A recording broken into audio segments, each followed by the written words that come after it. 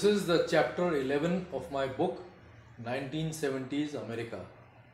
The title of the chapter is Teaching at University of Florida.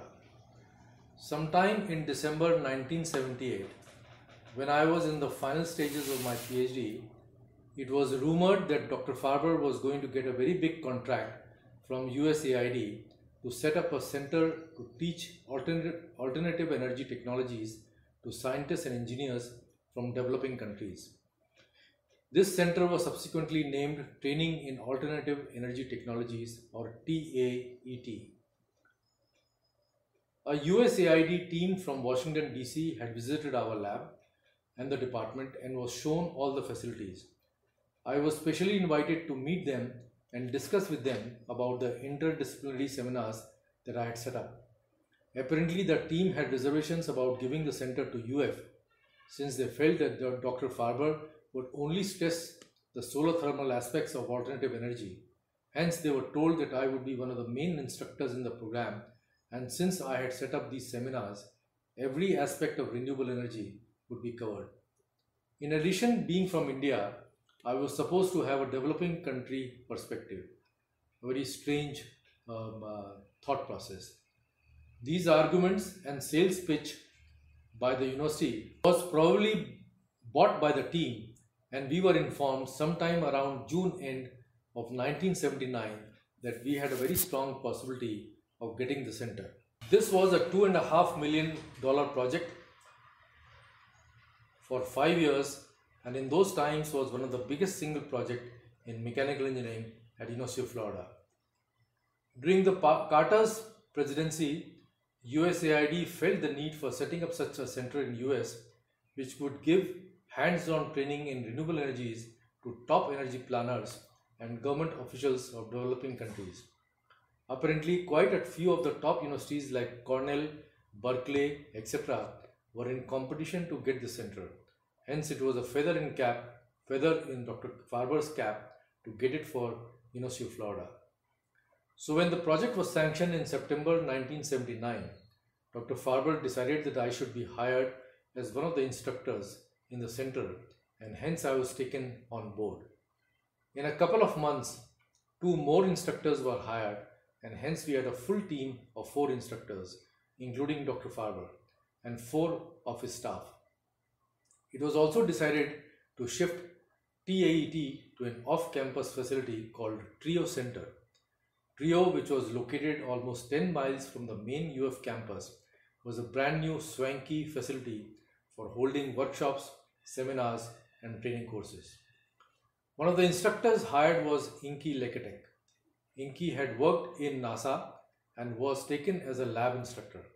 He was an obese, weighing almost 325 pounds, and loved to eat. We had a couple of hilarious incidents in restaurants. One day we went to a Pizza Hut in Gainesville for lunch. Inky ordered a thick crust, super medium sized pizza. The waitress turned to me and asked me what I would like to drink. I told her that I have not yet even ordered. She was incredulous and said, "You mean to say that he is going to eat all that pizza himself?" We must have sampled some of the best restaurants, not only in Gainesville, but in all other cities, wherever we took TAT participants, courtesy Inky. Before visiting any city, he would get the magazines of that city and studied very thoroughly its eating places. He could eat a huge steak within minutes. In 1984, he visited us in Phaltan. We had just moved into our new house and there were hardly any places in town for a good meal. So the poor guy had to survive for a week on a strict vegetarian diet in our house. All his pants became loose. He wanted to see Phaltan, so I got him a bicycle since I did not have any car. He rode the bicycle all over the town. In those times, there was a circus playing in town, so according to Inky, there were many more people who came to see him ride a bicycle than to see the circus. Besides, when he came back, the bicycle was all bent out of shape because of his weight. While in Phaltan, he tasted Alfonso mangoes and loved them. So when he went back to US, he took 1 dozen mangoes. Obviously, at the customs in New York airport, he was stopped and told to destroy them. So he calmly sat on the bench and ate all 1 dozen mangoes. He was a really jolly fellow and unfortunately died of cancer in 1998. Even before I joined, I was hired for TAET. I was doing some teaching and used to enjoy it. I was a graduate assistant to Dr. Farber, so anytime he went out of town, which he did quite regularly, I used to teach most of his classes. I guess students liked my teaching because at one time they went to the chairman of the mechanical engineering department and requested him that I should teach a separate course on energy and especially related to biomimicry. The chairman told them, Anil is still a student, so how can he teach a separate course? Nevertheless, my occasional teaching must have made quite an impression on some of the students, since even after 30 years, I got an email from one of the American students who, after locating me, thanked me and wrote how my teaching helped and inspired him. Since I was put on the staff of UF, my visa status had to be changed from student, which was F1 visa, to either green card or H1 in those times. I was opposed to the idea of getting a green card, since I thought that once I got it, I would never go back to India, and thus I had a mental block against getting it. The UF administration was very surprised by my decision. Normally, people are ready to give an arm or a leg to get a green card, and here I was refusing it when I had an opportunity to get it. But then I have always been a foolish and arrogant person. Hence, the UF administration did the necessary paperwork for H1 visa rather than the green card. After that, they arranged for my interview with the immigration official in Jacksonville to convert my student F1 visa to H1. I was also warned that the immigration officer at Jacksonville was a very obnoxious and rude person.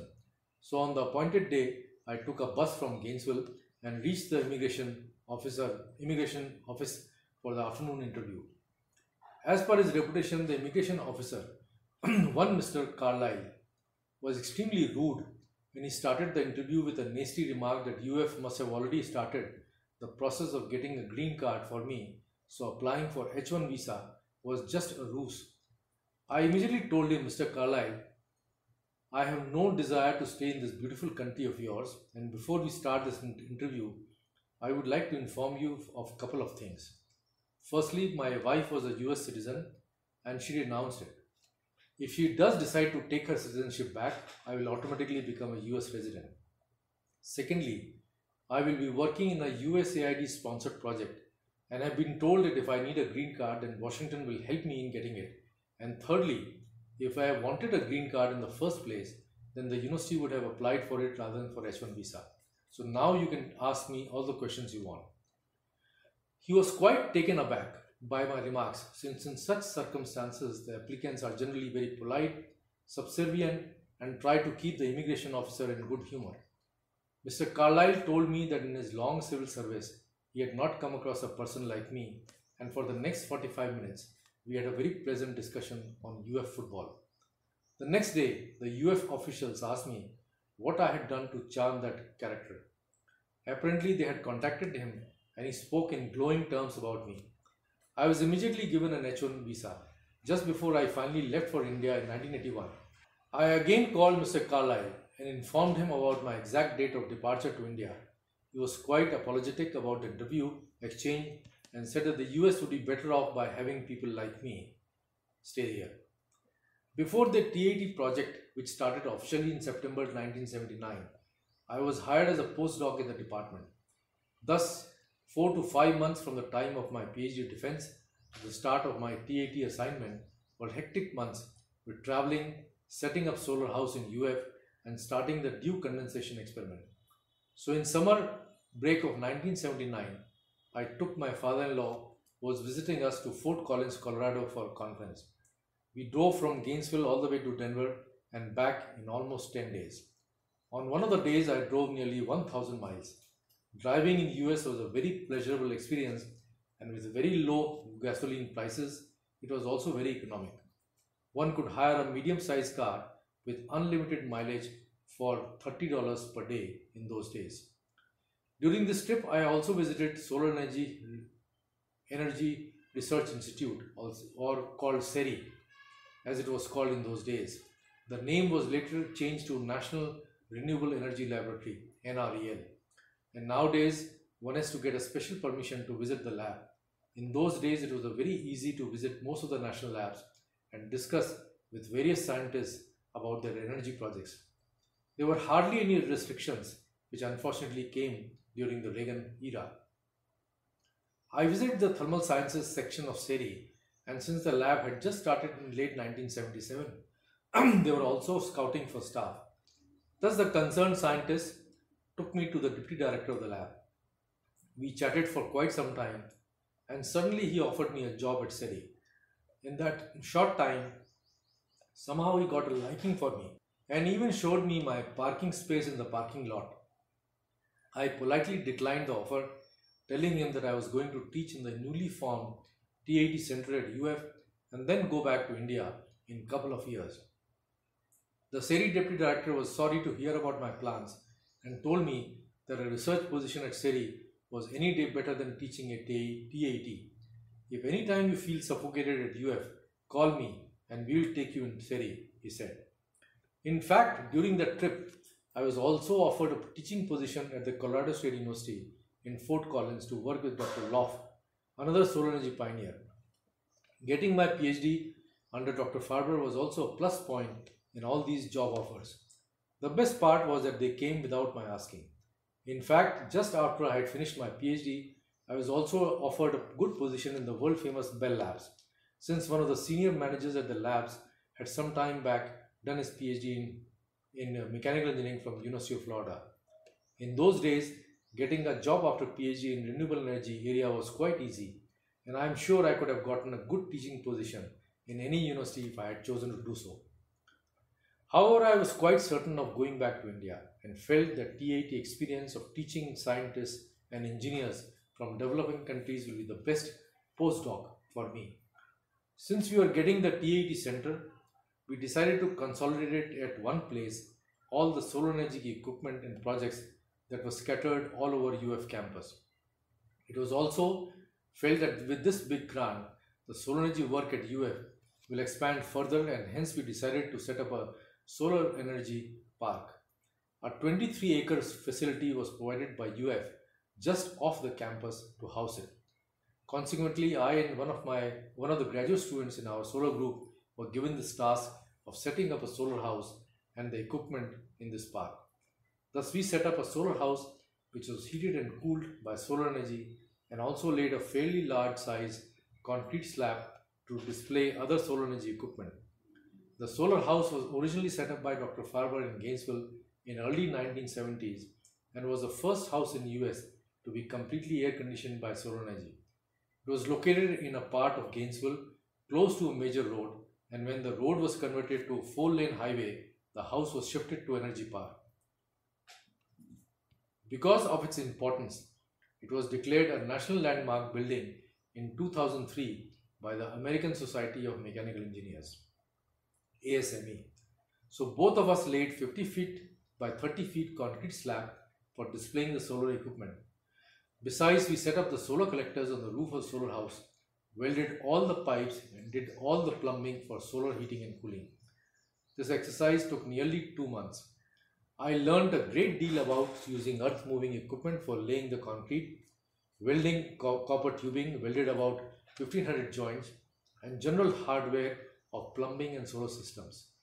This hands-on experience was a tradition in our lab, one of the main reasons for my coming to UF. Unfortunately, this type of training is getting scarcer and scarcer nowadays, and most of the graduate students, simply graduate without dirtying their hands. In fact, all my PhD experiments were designed and fabricated by me, and other graduate students in our lab used to do the same for their own experiments. This practical training not only helped me to teach the TIT participants about hardware, but also helped me in setting up my lab when I came back to Phaltan in Maharashtra. It was as if I was being prepared to return to rural India. During this time, a funny incident took place. A 3-member, high-powered Chinese delegation came to see our solar energy lab. Most of the time when foreign delegations came to visit our lab, Dr. Farber used to ask me to show them around. Since our lab was world famous, lots of foreign delegations came, and I was always glad when asked to take them around. take them around. Dr. Farber somehow never felt happy in meeting the Asian delegations. The head of the Chinese delegation was one Mr. Wu, who was also a Politburo member of the Chinese Communist Party. He spoke good English and told me that he did his master's in mechanical engineering from Caltech, or California Institute of Technology, in 1949. The other two solar energy researchers feigned not to know any English, though in a slip up later on, they were also observed to speak good English. In fact, I found all of them quite devious. The day they arrived at our lab was the same day when the United States and China established embassies in their respective capitals, and so there was quite a lot of photo op on the campus.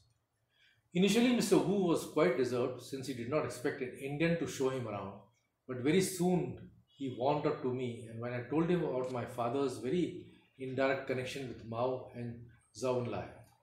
One of the persons in jail with my father during 1942 freedom struggle was Dr. Madan Atal. He was uncle of Pandit Jawaharlal Nehru, India's first Prime Minister.